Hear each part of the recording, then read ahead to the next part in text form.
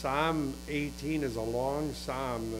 It's been a long time ago, it seems like, but I did preach the Psalm 18, the first section, and because it's such a long psalm, if you could see, it's one of the longest in the scripture. Last week I shared some details about that. If you have the, not last week, the last time we were in this, about the fact that this is one of 5 that are the longest of all the Psalms. And this is 50 verses long. Some of the Psalms we'll get through in one session. This one will be in 3. As I said, we did the first part a little bit ago. We're going to start here at verse 16. You can see from your outline there. And that's where I'm going to read down, beginning verse 16 down a ways here. And the subject here, of course, is praise. And David is praising the Lord. And he's praising him for a series of things. We'll be looking at some of those things here today. Verse 16, and he sent from above and took me and drew me out of many waters. And usually the waters refer to people. He drew me out of the people, many waters. And oftentimes that reference, that type is used in the scripture when the reference to waters. He delivered me from my strong enemy, and from them which hated me, for they were too strong for me. They prevented me in the day of my calamity, but the Lord was my stay. He brought me forth also into a high place and delivered me, because he delighted in me. The Lord rewarded me according to my righteousness, according to the cleanness of my hands he hath recompensed me. For I have kept the ways of the Lord, and have not wickedly departed from my God. For all his judgments were before me, and I did not put away his statutes from me. I was also upright before him, and I kept myself from mine iniquities. Therefore hath the Lord recompensed me according to my righteousness, according to the cleanliness of my hands in his sight. With the merciful thou wilt show merciful, thyself merciful, and with thy upright mind thou wilt show thyself upright. With the pure thou wilt shew thyself pure, and with the froward thou shalt show thyself froward. For thou wilt save the afflicted people, but will bring down the high looks. For thou wilt light my candle, the Lord my God will enlighten my darkness. For by thee I have run through a troop, and by my God I have leaped over a wall. As for God, his way is perfect. The sword of the Lord is tried. He is a buckler to those that trust him. For who is God save the Lord, or who is a rock save our God? It is God that girdeth me with strength, and maketh my way perfect. He maketh my feet like hinds' feet, and setteth me upon my high places. He teacheth my hands to war. Excuse me here, I've got my glasses need to be adjusted here. So that the bow of steel is broken by thine arms. Thou hast given me thy shield of thy salvation, and thy right hand holdeth me up, and thy gentleness hath made me great. A long passage there, but a lot of great truth there. By the way, these are good verses to really consider maybe in your devotions, because we have a tendency to think that God just deals with us by grace. He deals with us by grace, but a lot of the way that he deals with us and things come into our life is based upon our life. And this is what David is reciting, the things that he has done, and then he said the things that God does. God does good things to people that do good things. And we can't just depend upon his grace for everyday life. We depend upon his grace for everyday life, but we ought to understand something. He also gives us his word and tells us what we should do and shouldn't do, and when we're doing right, we're going to get more blessed. And we're living in a day today that seems like Christians want to just rely on the grace of God and not do any of the works that God tells them to do. It doesn't work that way. And so when he talks about the upright and the way that he's carried himself, that's going to make a difference. And so now he's reciting all these blessings of God. And I've entitled this section on your outline, David's rescue, and it talks about his deliverance. He's going to talk about many of the blessings. By the way, let me set the premise here. It's been so long since we've been through this. Let me just recite some of the things, and then we'll stop for prayer. The premise of David's praise, we saw his affection in verse 1, I will love thee, and then he extols the attributes of God. The Lord is my rock, he's my fortress, he's my deliverer, he's my strength. He's the one in whom I trust, he is my buckler, he is the horn of my salvation, he is my high tower. Those are all wonderful things that are recited in just those first few verses there, all the things that God is to us. And then the announcement of David, he said, I will call upon the Lord, verse 3, who is to be praised, and that reminds us of our responsibility. And so shall I be saved, that reminds us of his reward. He will save us from our enemies. Then we saw the praise of God by David for his help, verse 4. David said he remembered his perils, his past perils, when sorrows encompassed me, when the floods of ungodly men made me afraid, the sorrows entangled me. And then he says, the snares of death prevented me, I'm going to die. And then David remembered in his distress he called upon the Lord, verse 6. And he said in verse 6, God heard me, and my cry became before him even to his ears. God hears us when we pray, doesn't he? Then in verse 7, David declared the Lord was wroth or angry. And when the Lord is angry, he says the earth shook and trembled. The smoke from his nostrils came from his mouth. Coals were kindled. He bowed heavens came down. Verse 9, he rode upon a cherub in the wings of the wind. Verse 10, he made darkness his secret place. Verse 11, his pavilion were the dark clouds and the thick clouds of the sky. And out of his darkness came the hailstones and coals of fire. And God judges, and darkness comes when God judges. And then the Lord thundered from the heavens and gave and the heavens gave a voice, meaning thundering. And the hailstones and coals of fire came from heaven. He sent out his arrows, and at his rebuke the channels of waters received, the foundations of the earth were discovered. That was all part of our previous sermon there, and that went through that quite quickly. It took an hour, I think. I don't know. Took a while to get through that, but we took some time to embellish each one of those things. And now in verse 16, David's talking about his rescue, and that's where we're going to pick up here today. And now that's, I'll read verse 16, we'll have a quick word of praise. And he sent from above and took me and drew me out of many waters. And this is David's rescue. He talked about the waters of judgment flooding, and now he said, but he drew me out, he separated me. It's like in Noah's day, the judgment came, the waters came, but he drew Noah, and what did he do? He put him in an ark. He put him in an ark, him and his family, and he prevented. David's describing his deliverance.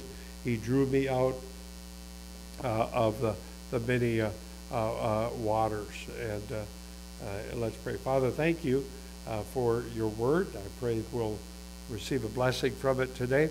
Thank you for those that showed themselves faithful coming to Sunday school, and I pray that they'll receive a double portion.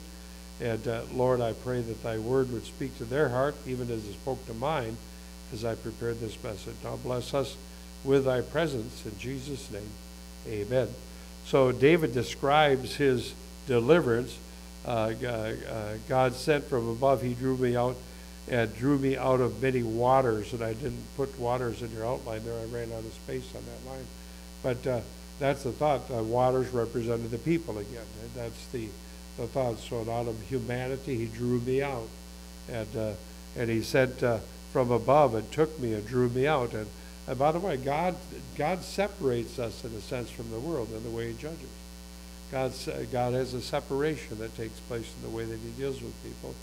He said he delivered me from my strong enemy that hated me. Verse 17, he delivered me from my strong enemy, from them which hated me. They were too strong for me, and that's the reason he drew them out. He drew them out from those people that hated him. You know, listen, brothers and sisters of Christ, when you get to heaven, you're going to live in a place and be with people that love you. We have people today that hate Christians. They hate Christians. And they say, well, they don't hate us. They tolerate us. They certainly love us less than they love the world. If they loved us as much as they love the Lord, they wouldn't love the world. They wouldn't love the things of this world. They wouldn't love the ways of this world. The reality is they don't love the Lord either for the very same reasons. And so he delivered us from our strong enemy that hated us, and he delivered me, for they were too strong for me. Verse 17, for they were too strong for me. Friend, we need God's deliverance because the wicked around us, we're not strong enough to stand up to them. But we got a great defender, don't we? And the Lord separates us from that. And by the way, he separates us from them in judgment too. He judges them and he doesn't judge us. And this world has got ways about it. And you know, we're waiting for the great deliverance. What's the next great deliverance?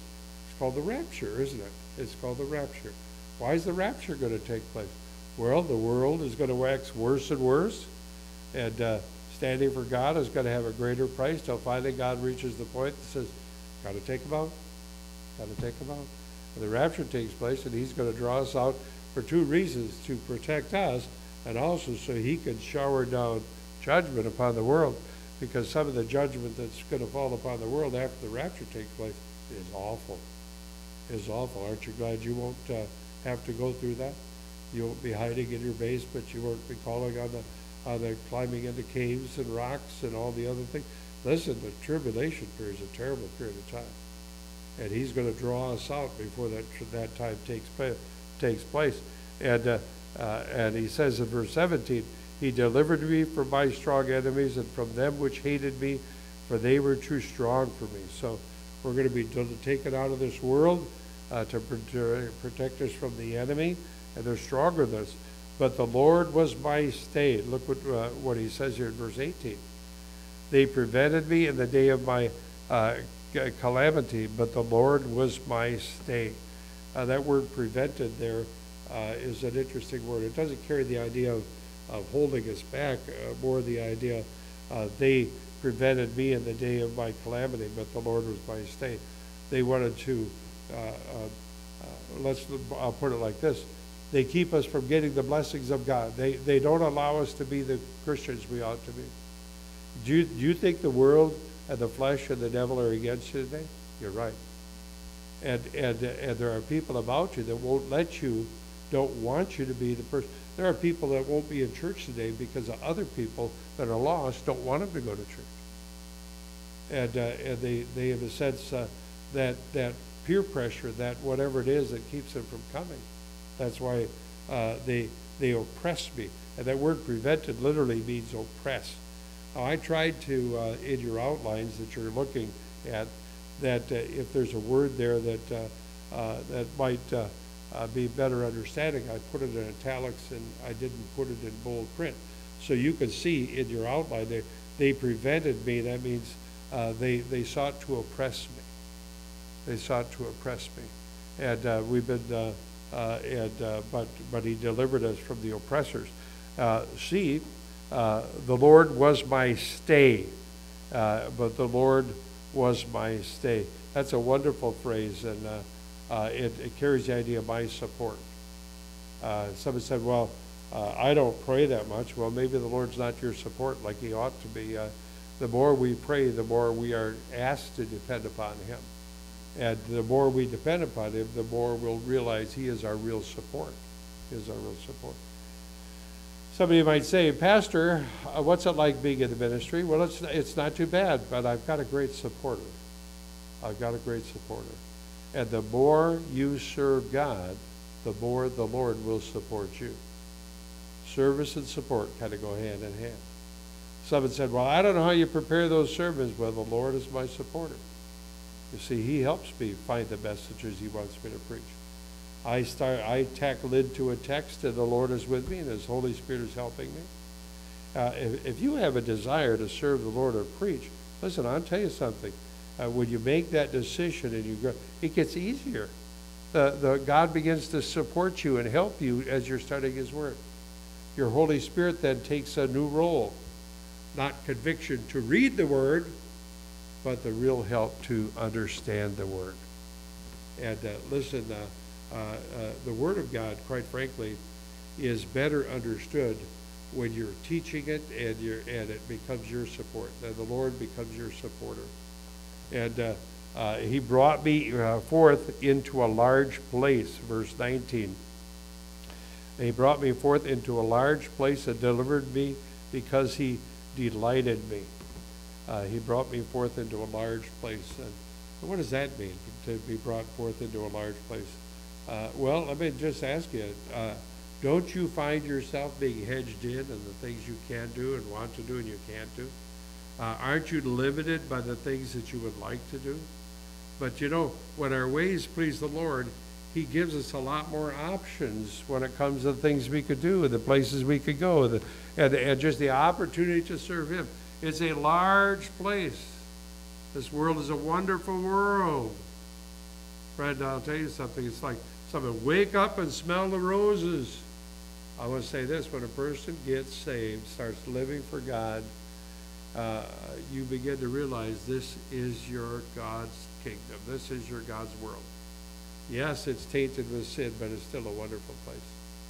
And you get more blessings, more blessings, more blessings. I get blessings out of feeding birds. I used to shoot them. Now I get blessings out of feeding them. And there's so many blessings that we can enjoy in life when we know the Lord. You got this peace in here. It lets you smell the roses. It lets you see the blessing and see the wonders of His creation. See the wonders of His creation. When's the last time you took a walk and just enjoyed the wonders of His creation? I enjoy coming back from La Crosse, and I can look off to the side to see where John Sweeney lives there. And you could barely see his house from the interstate as you go by the first West Salem exit, or just before the exit. And if you're coming from La Crosse, it's kind of off, and you barely get a glimpse of it from the interstate. I don't even know if you could really see it very clear. But up behind there, he'll talk to me sometimes about walking up on the hills it's a beautiful place. Even if there's a few spots in between on the interstate, you can look off and see just some of the hills and the valleys it's a beautiful place. He tells me, you got cougars up there or mountain lions? What's up there? Yeah.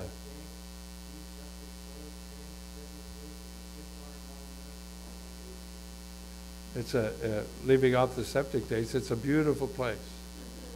It's a wonderful, but all of creation is like that. My dad used to have 40 acres out by Lee and out in the hills there. It was a place just to go for a walk. When's the last time you went for a walk in the woods? Oh man. Of course now you got this post, everybody places posted on this. But this world is a beautiful, and it's God's world. It's God's world. And He's my stay, and He brings us to those large places that we can enjoy. I was up north fishing last week. That's where I went after the funeral. I went up fishing, and we went up to a lake called Lake Grindstone, and it's a kind of a big lake, and it's kind of well, it's big. I just would say that it's a large place. But you're out there, you just see all the wonders of God's creation, the shorelines. Wonderful place. People say, well, I don't know what you get out of fishing. Well, I'll tell you something. I get a lot more out of fishing than just catching fish. I get a lot more out of fishing. Somebody said, I don't deer hunt. And listen, deer hunters get a lot more out of deer hunting than just shooting a deer. The wonders of nature, are beautiful. And they're God's creation for us to enjoy. He delivered me because He delighted in me. He was pleased me. David then, in verse 20, he finds comfort that the Lord was pleased with him. The Lord rewarded me according to my righteousness, according to the cleanliness of my hands. He hath recompensed me. Now, this is what I was kind of talking about, the introduction to this portion of the scripture, is that David was comforted that the Lord was pleased with him and that the Lord was rewarding him. And he says this verse there, he says, according to my righteousness, according to the cleanliness of my hand, he hath recompensed me. Now, we're living in a time when people think God just deals with us by grace. Well, he deals with us by grace. But our God is a God that rewards us when look what it says there, according to the cleanliness of my hands, according to my righteousness. What is our righteousness? That's when we're doing the right things. That's when we're not doing the wrong things with our hands. God rewards us, and he says this, he rewarded me according to, what does that mean? The more we do what God wants us to do, the more God rewards us. So I don't know if I'd like that. I thought we just all by grace. It is by grace. It's by grace God rewards you all, because you don't deserve a reward. But God in his grace rewards us, and he rewards us according to my righteousness. What is my righteousness? Doing the right thing. Doing what God wants you to do. And when we do the things God wants us to do, our life gets better. One of the hardest things for a pastor to do is counsel people that are living in sin and trying to get them to live right and to do right, because their life is a mess. Everything's going wrong. There's things they just have no peace. They have this, and you're trying to get. And maybe this would be a good verse to share with them and say that the Lord will reward you according to your righteousness, according to the cleanliness of your hands. So according to your righteousness. Now, any righteousness we have comes from God, doesn't it? He imputes to us righteousness when we're saved. But that's not a limited thing where all the righteousness I ever get will come with salvation. That's not what this says here. He goes on in the next verse, the second part of the verse, according to the cleanliness of my hands, he hath recompensed me. So in other words, that righteousness and that recompense of that righteousness comes with salvation, but according to the cleanliness of my hand. If I'm doing what's right and I'm not doing the wrong things, how do you get dirty hands? Doing the wrong things. That's the picture of sin, isn't it? Hands are pictures of our works. When we're doing the wrong things, we shortcut those recompense. And so, according to my righteousness, number one, and according to the cleanliness of my hands. Oh, what a blessing that is. By the way, he expounds upon that now in these next verses.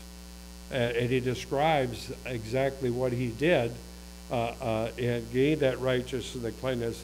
Well, verse 21, for I kept the ways of the Lord. That's the first way. If you want to be righteous, if you want to be rewarded by God, what you should do, keep the ways of the Lord. The word for ways there is a word that implies the path of the Lord. I said, now what does that mean?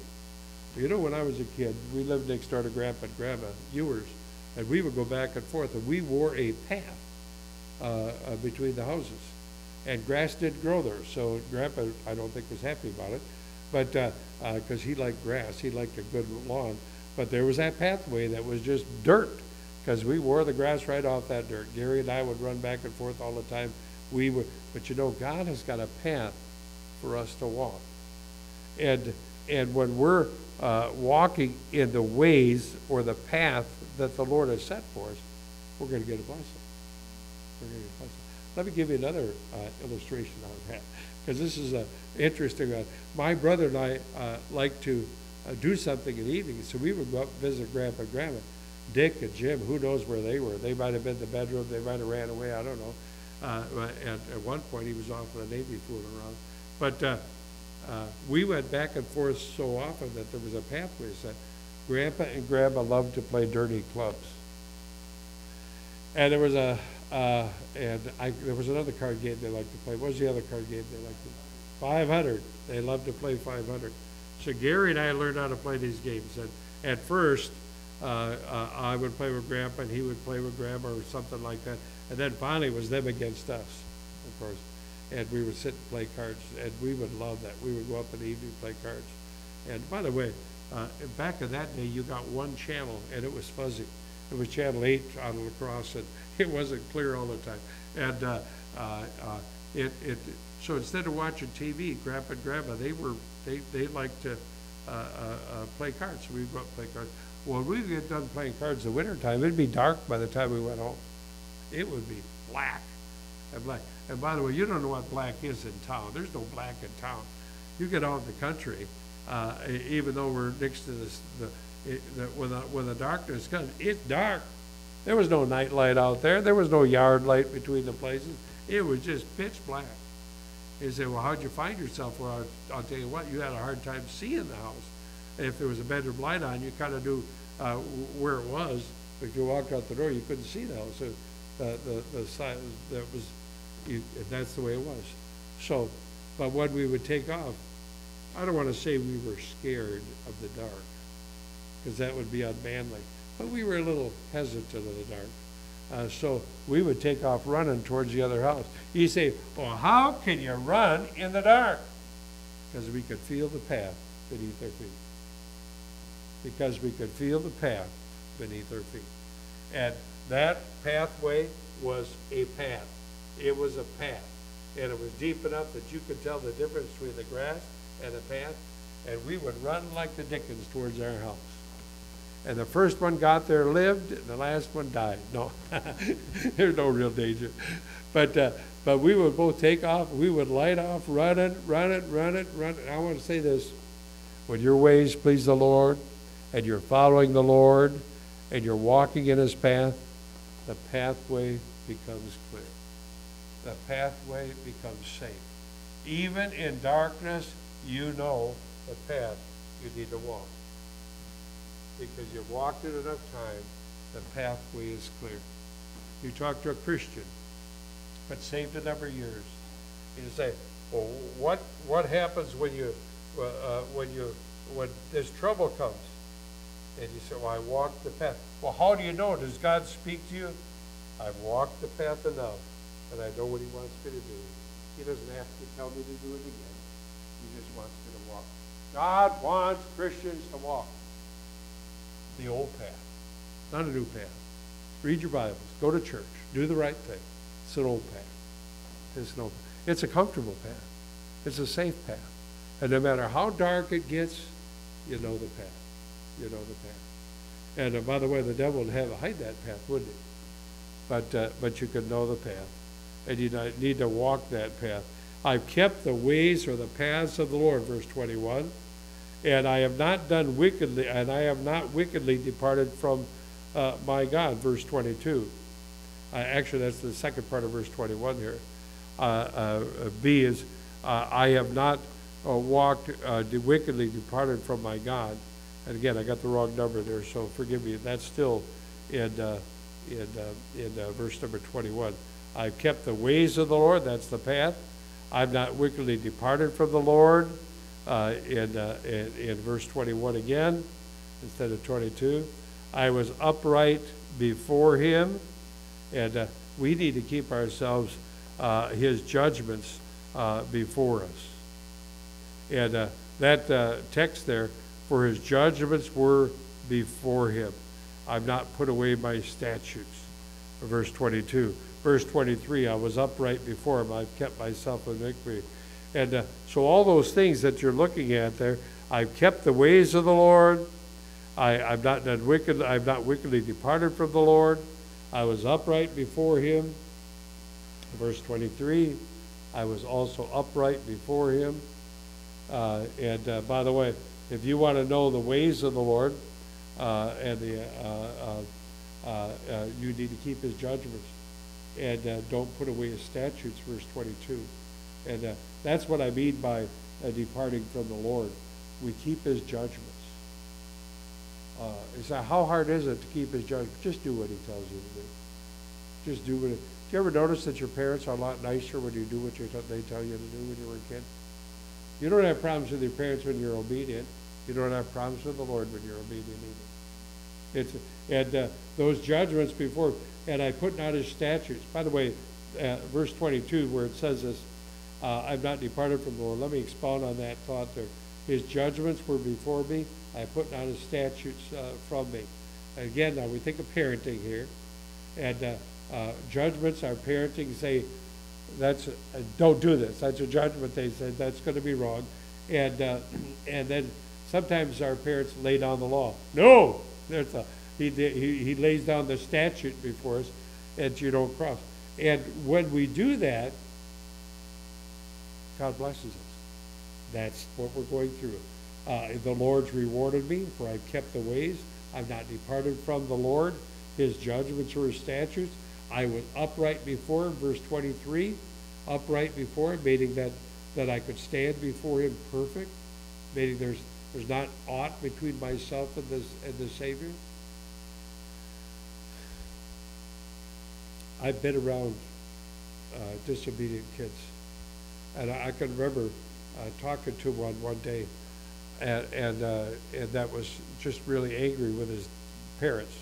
And he was a young man growing up in our church, and he was just angry at them all the time. And he was come to me, and he was venting at me some of his anger.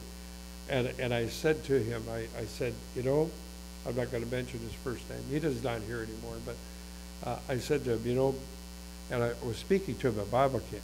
He was talking to me at Bible camp about this. I said, you know, I know your parents pretty well. And they're pretty nice people.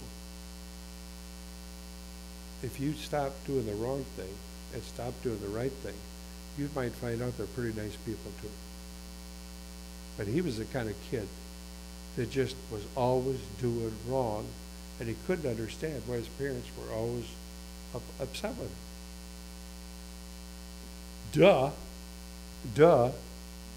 By the way, that's the stupidity of children. They have to grow through it. I know it's something people go through, but the reality is he had a great mom and a great dad that were very loving and very caring and very generous and all those things, but he didn't get to enjoy it because he couldn't stop himself from doing bad things. He couldn't stop from sassing back. He couldn't stop doing bad things. And you have to keep yourself from doing, from mine iniquity.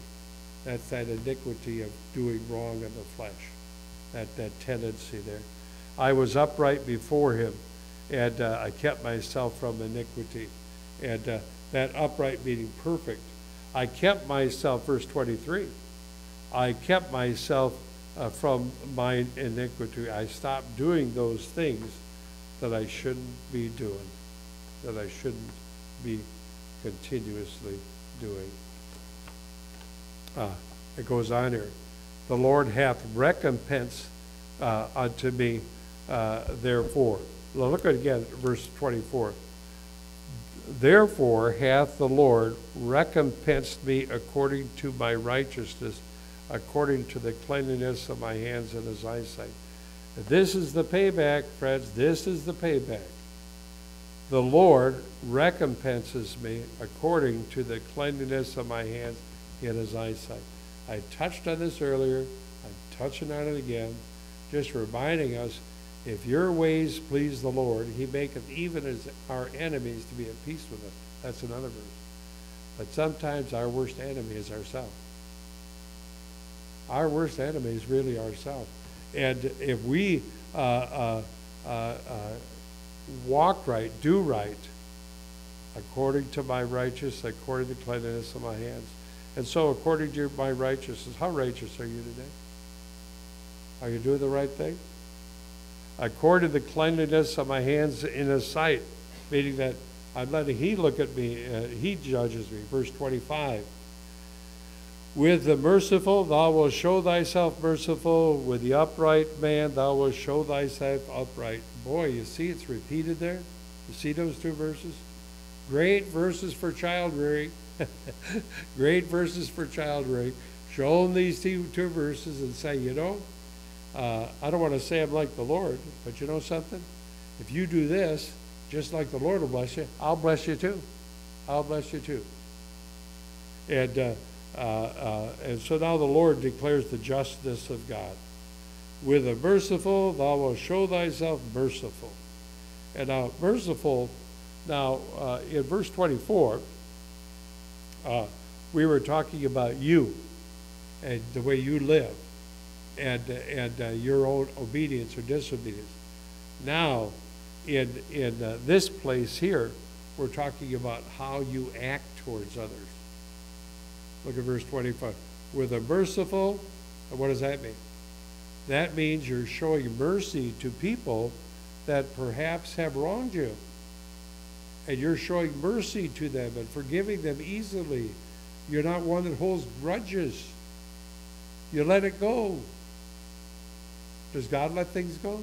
Yeah, but we have to confess. Listen, can't you be bigger than that? Can't you show mercy? You honestly think that you're so right with God that he's not showing mercy towards you on a daily basis? Do you honestly think that you've confessed everything? Every sin? Every bad thought? And God is merciful towards us. That's what I'm saying. And so with the merciful, thou wilt show thyself merciful. And God's saying this. He's saying, listen, through David, he's telling David, he said, listen, because David's speaking as he's moved by the Holy Spirit. He says, if you are merciful towards others, I'll be merciful to you. That's the way it works. That's the way it works. The hardest judgmental people will be judged harshly. The merciful people will be judged with mercy. And with the upright man, thou wilt show thyself upright. So God deals graciously with people that are quick to forgive, quick to show mercy towards other people. Do that. Do that. Well, I'm looking at the time, and we're plumb out of time here. So we're going to start this at verse 25 again next week, and I trust it'll be a blessing to you. Psalm 18. Isn't this a wonderful psalm? Very practical. Very practical. I studied this through once, and I thought to myself, I'm missing something. I went back, and it was like the Lord turned the light on. There's so many wonderful truths in Psalm 18. Let's pray. Father, thank you for yourself, your Son, and this great word here in Psalm 18. Lord, may we practice it, put it into practice in our life. Bless us now as we look forward to the morning service to follow. In Jesus' name, amen.